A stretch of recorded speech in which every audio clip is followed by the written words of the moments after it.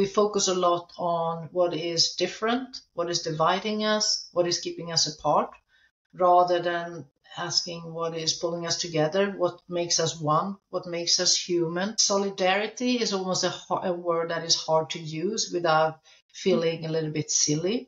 But I think those things are more than ever important right now with the times we're seeing.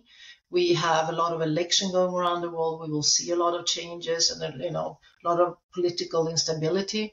So I think for us as people, really, caring for each other, being kind, and making sure that we try to look at what is bringing us together and offering opportunities to bring us together, I think will be more important this year than it ever has.